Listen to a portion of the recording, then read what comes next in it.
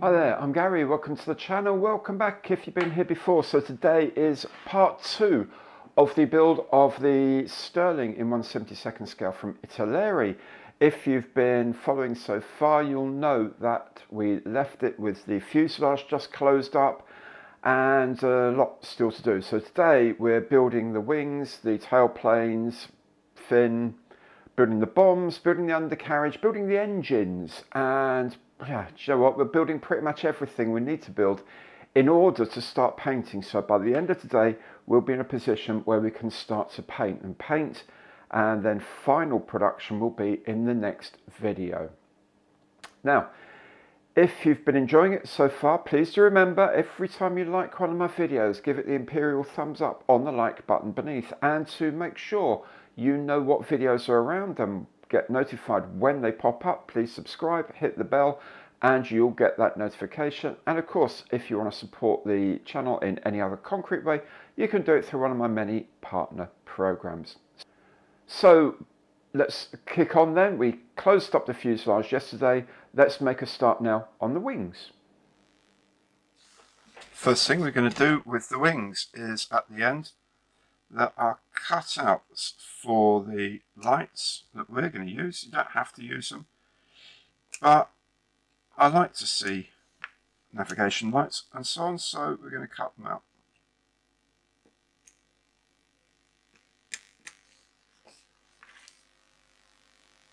I'm going to take a bit of a punt here as well, in that I'm putting in the mounting for the main undercarriage. This one would be fine because it just sort of sits on the back of that, but these ones, you can see there's a little hole in it, and there's a pin on the top of the undercart that needs to go into that hole. Now I'm hoping when it's all put together and a day or so down the line when I come to put the gear in, because I'd have finished painting, that I can just tease it into those gaps. I might have to do a little bit of very gentle persuasion on those. But anyway, those are the engine, sorry, not the engine mountings, the undercarriage mountings. If you want to, if you're painting this by by brush or whatever, and you don't worry about it, you can build the undercart and put it in, but I'm not going to just yet. So the next thing to do, of course, is to put the wing halves together. They go together very straightforwardly. There's a few pins. What we do have to do is make sure that the undercarriage mountings here actually line up and sit in place properly, but they appear to have done just that. Excellent. In the lower port wing, we need to drill 2 holes. These again are 1.5 millimeters.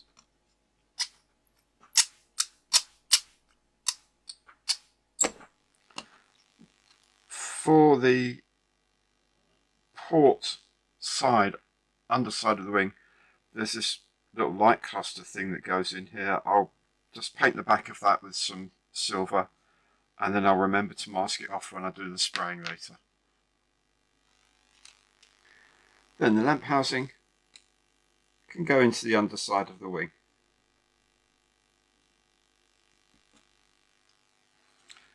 Each aileron comes in 2 halves. They just simply glue together with 2 pinpoints, clamp them, and extra thin all round. Then when they're dry, the ailerons can go into their respective wing halves. All the tail surfaces, so that's the fin, vertical stabilizer, tail plane, horizontal stabilizers, plus the rudders and the elevators all come in halves. So you just glue the halves together and then we'll assemble them. Then for each surface we add the control for the back, like so. Then each part can go into the tail area. These are very, very tight fits. So do make sure you dry fit first, sand down where necessary. And when all the surfaces are in, just leave them alone and let them set. And underneath the rear fuselage, there's this panel here that goes in. Now, I'm going to guess this is when you're carrying paratroops or supplies, this is where you jump out of, because there's a panel on the floor opposite that. So that goes in, and we can fix that with some extra thin. There's also the H2S radome. Now the radome really doesn't have much room. It's quite a big thing. So the front end fits just behind the bomb bay doors here. And the rear end goes right over this panel. So, you know, that's the way it is, I guess. Obviously the H2S is an optional thing. I just really like an H2S dome, so there we go. And at the back of the tailplane, there's this fillet piece that goes in.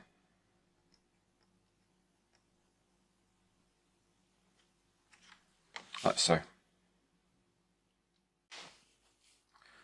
For each engine, there is what I'm going to assume it's a carburetor air intake. I could be wrong. It comes in two halves. Then there's a sort of annulus ring at the front there that goes on. Now, each engine's got one of these. Now, they are sided, so make sure you pick the right part number for the right wing. And these intakes go under the engine nacelles like so.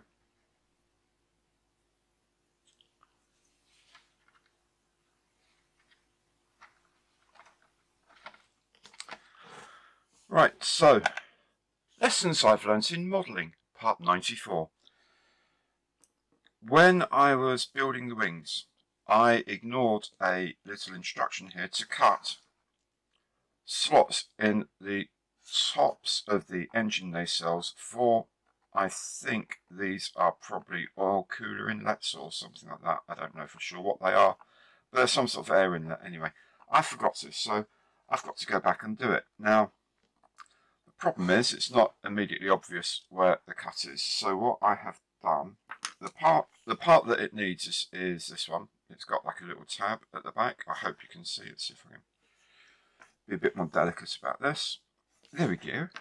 So it's got a tab at the back that needs to sit inside that slot. So I've lined up this part with the front of the nacelle like this, drawn on some lines roughly of where the tab would reach to. Then I've drawn a rough centre line here. I don't know if you can see it very well. A rough centre line here. And then with a very, very, very sharp knife, pretty much go between these two lines, because it's somewhere in there, and on the centre line. And you can feel straight away the knife goes in there. If you don't press too far, that will actually give you the length of the gap straight away, because the plastic's weaker under here. So then what we do is angle it very slightly and see whether you can shave off anything on this side, and you can. And that helps you determine where the edges of the gap are. And if you do it gently, really please do this very gently so you don't ruin anything, you can recreate this hole relatively straightforwardly. enough so that the part will now fit. He says confidently. There you go. Part now fits, and hey presto, it lines up correctly because we've got the right position. Excellent. Obviously, it's best to cut these from the other side where they're marked out nicely before you put the wings together. However, it's not an emergency if you forget, because this is the way to rescue the situation. And here endeth the lesson. So, to start on the engines, we have 2 banks of cylinders. This being a 14-cylinder engine, there are 7 cylinders per bank, and to put them together, there's a notch here, there's a little peg there, and so they sit together, and the engines need to sit so that they alternate like that. Yeah? I'm going to start painting the engines. I'm just using this very, very thin. It's actually like a metal colour paint, but it's this is actually burnt iron I'm applying. It says gunmetal on the instructions, but no, they weren't made of gunmetal. But they might have been made of some sort of steel or iron, cast iron, something, and that's got a bit hot. So that will do. Burnt iron it is going to be. Okay, so what I've done on the engines then, I've got the burnt iron here. I've got a ring of aluminium, actually dural, it's like a dark aluminium. Then this cap is medium grey. And I've given the whole thing a wash with some AK engine grime. So they just look a bit used and a bit manky. Obviously they still work, but they look rough, even though they're not. If you see what I mean. Pretty convincing. Okay, we'll put the engines together now. So we put the propeller shaft in first. That just fits in the hole at the back and then pushes all the way through, like so. Then we have to line up the engines. So there are a couple of prongs here. They point to the side. Then the larger of the cutouts here is at the top. And there are 2 pins on these cylinders. They line up with holes in the cowling, like so, and they just push back into place. Okay, don't go too far because they sort of sit around there. That's about right. Then we want a tiny drop of super glue around the very top of the gearbox cone there.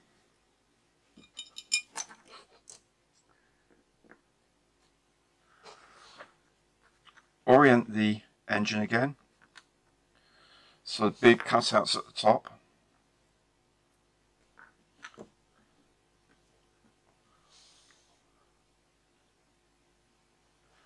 And then put this support ring on the end.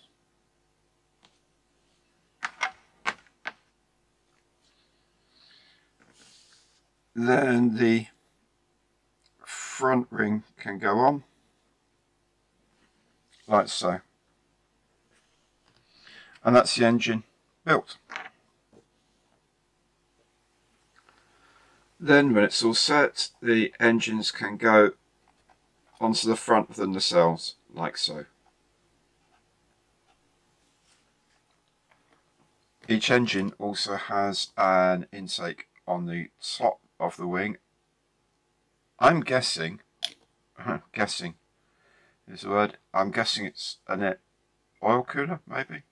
Or maybe the thing under the wing was the oil cooler. And this is a carburetor air intake. I don't know. I'll look at the diagram later. But the point is, each one of these intakes is made of 3 pieces of plastic. I think maybe there are other versions of the aircraft had different design intakes, because otherwise what would be the point? Anyway, they come in 3 pieces like this that go together, and then they fit along the top of the engine like that. And then when you're ready, these ducts can go on top of the engines. Just fiddle the cowling ever so slightly so that they fit in. And now the big moment, we can put the wings on.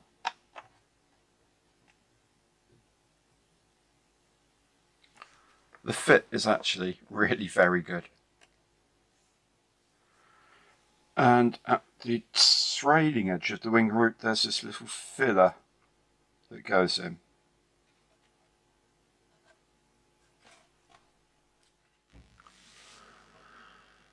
And so that's the wings mated to the fuselage, and it's beginning to properly take shape. It's quite a big thing, as you can see. Even at 1/72, it's quite a beastie. But it's beautiful. I think it's lovely. So what we'll do now is plug up all the holes, give it a bit of primer, ready for painting. And in the meantime, get on with a few other jobs that need doing. The wheels, these huge wheels and tyres come in 2 halves. There's like a lip to locate them, but you have to get the rotation sorted out yourself. So get it like that. Make sure the flat bit's completely flat, no edges. Then clamp it and then run a bead of ultra thin, extra thin, keep calling it ultra thin, extra thin cement around the edge. Your task, should you choose to accept it, is to turn these into one of those. Yes folks, it's undercarriage time, so this beautiful yet incredibly complicated piece of engineering is one of the Stirling's undercarriage legs. This is the other, and we've got to turn this into that. Well, let's have a crack. And first of all, just going to a little bit of cement to the back of this first, just to get it sort of catching on there.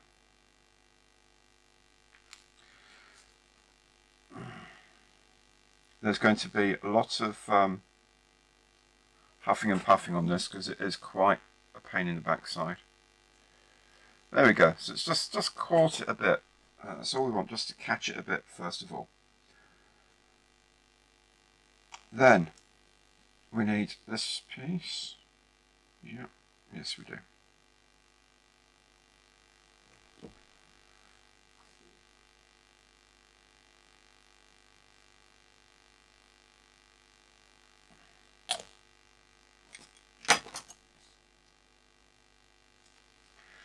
This piece has to go in. It slots in between the legs up there. And then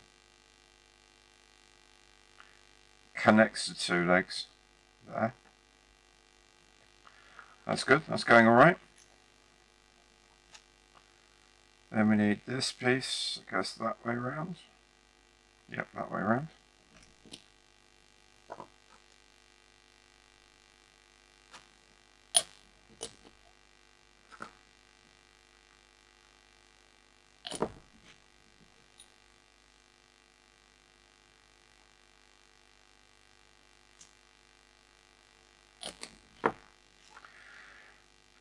This has to go in here. One side goes in like that.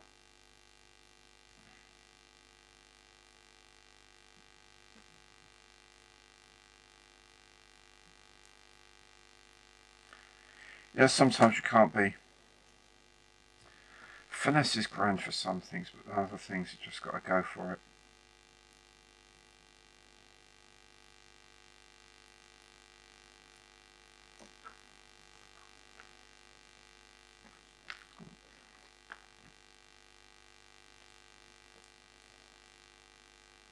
I'm keeping running because I want you to see what a pain in the backside this can be. So you're not surprised when you get it and you go, oh my good God, this really is not wonderful. I'm not good at doing stuff. You know that, I know that, we know all that. The plastic knows that. The plastic knows I'm no good at this. Which is why it fights me. Okay, we're very nearly there. No, we're not.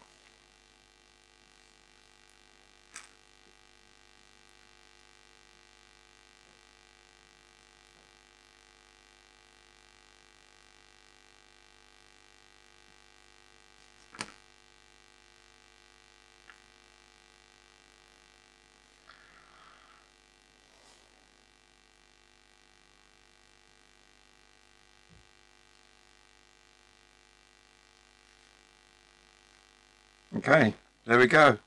Done. Right, now what we're going to do is going to add a bit of cement onto these faces that are gluing. So don't go anywhere. Then we're going to leave them alone for a little bit to set, because I want them set before I do the next bit. Right, now we have a couple of holes here. And the tabs on the end of these gear legs here. That goes into that, that goes into that. Now, as you can see, it moves around a lot. There is a cross piece, and that cross piece sets the distance between them. And I believe it's also the thing that the main gear doors sit on. So, oh, that went suspiciously easily. Okay, I'm taking that quick dab of glue and let that set up. The other one will be a lot easier. Right, there's this plate. You can see there's 4 little bumps there. The 4 bumps set it in this part here. Okay, so these 2 bumps go up. It would help you if you could see them, of course. The 2 bumps here go up against the bottom of this leg. These 2 bumps here fit across here inside those. So it's those 4 little notches, 4 little sort of bumps really, tabs, call them what you will, fit in this little triangle here.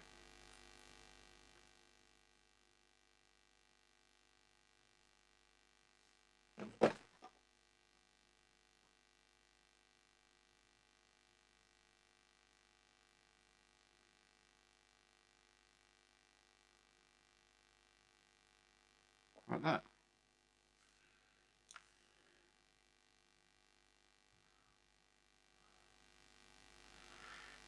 That's the gear leg complete. Wasn't so hard after all, was it?